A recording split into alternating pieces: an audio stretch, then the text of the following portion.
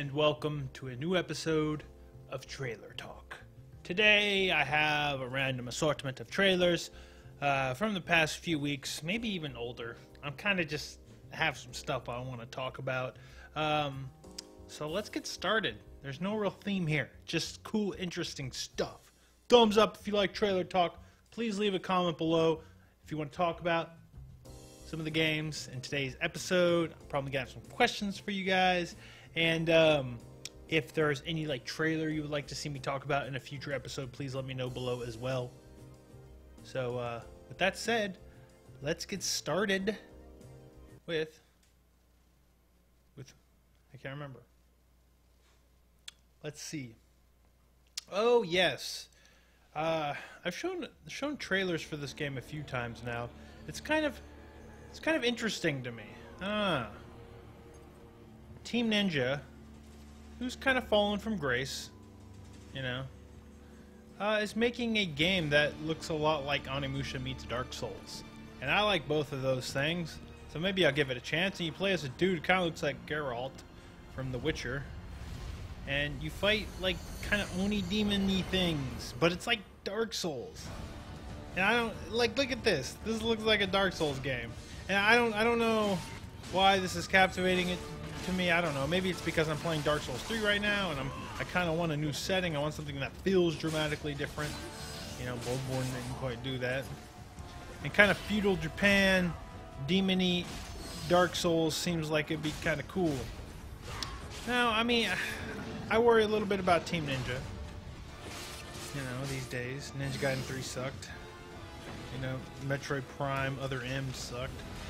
Metroid Other M. I don't know. But look, you can summon a shark, and you can summon a dog and a bird, and that was like a little tiny puppy.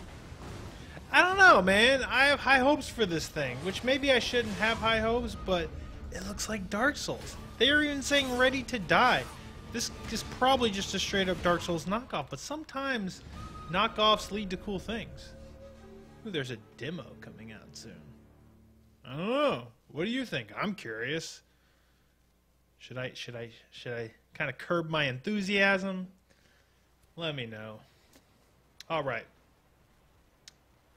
Oh, this is weird. This just got announced as part of the Square Enix Collective. That's Square Enix letting some of their dead IP be worked on by indie developers and stuff, and they're going to support it. And guess what? It's Fear Effect. Fear Effect is back. It's on Kickstarter right now. The thing is, let me pause it here. With permission from the Square Enix Collective.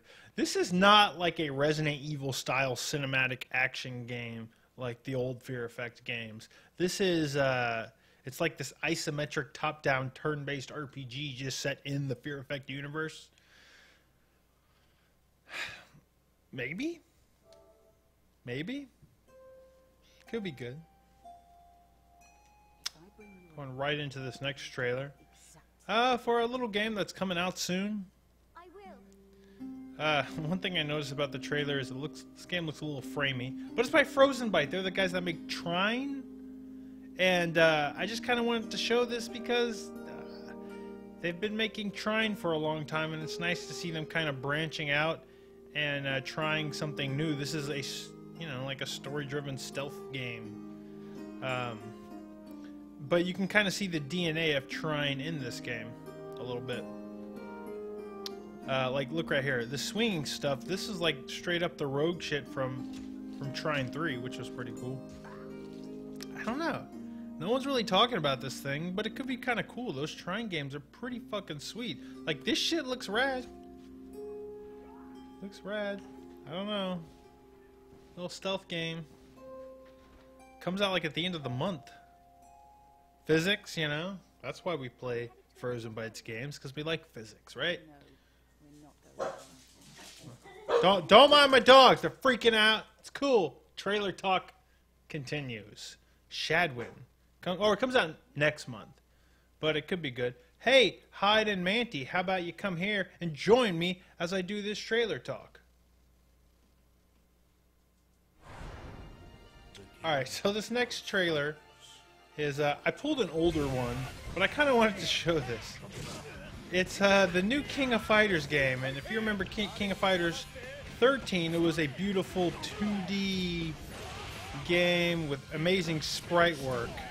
They're going with 3D models for the new mainline King of Fighters, and I don't know if it's intentional, but it looks kind of like a PS2 era throwback style. Now, I'm curious, like, are they trying to make a game that kind of harkens back to older 3D games? Because, like, the character models look really simple and kind of flat. The animations look pretty simple. And the particle effects and stuff, they look kind of budget. Now, either these guys are really bad at making 3D games, or maybe they're purposely trying to make it as like a throwback style. I mean, that happens. You don't see it often with 3D. But, you know, Street Fighter V just came out, and that's a beautiful, smooth game. Everything kind of flows nicely. What do y'all think? Am I crazy to think that this looks super budget? I mean, and their 2D stuff is like brilliant. It looks so fucking amazing.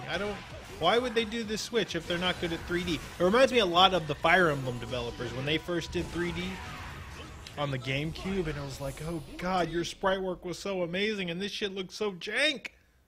That's what it reminds me of. Maybe I'm crazy. Maybe some people think it looks cool. And this final trailer is for a game that comes out the end of the month that I am very fucking excited about. It's from the creators of Guacamelee. I think my game of the year that year, Drinkbox. They're making a dungeon crawling RPG style game for the Vita. It's probably going to come to other stuff. And you use like the touchscreen to attack stuff. Kind of reminds me of like what was the game that the Shadow Complex guys did for mobile phones? But whatever. It's a dungeon crawler. And it's got a lot of fucking style, man. And I love this developer. Got skill trees and shit. This shit could be pretty fucking great, man. It's probably gonna have great music. Just look, it's so colorful and stuff. I just can't believe it's only coming out for the Vita. And I'm glad I have a Vita. I actually have a fucking Vita. Weird. It's called Severed. I don't think I'm going to be able to broadcast it because it's probably not going to work on the PS TV. But I am super, super excited about this game. Can't wait to talk about it on the podcast. It's going to be great. And I think that's it. I think we're done here. Anyways, that's it for Trailer Talk. Thumbs up if you like Trailer Talk. Let me know what you think below. And I'll try to get the next episode out sooner rather than later. Goodbye.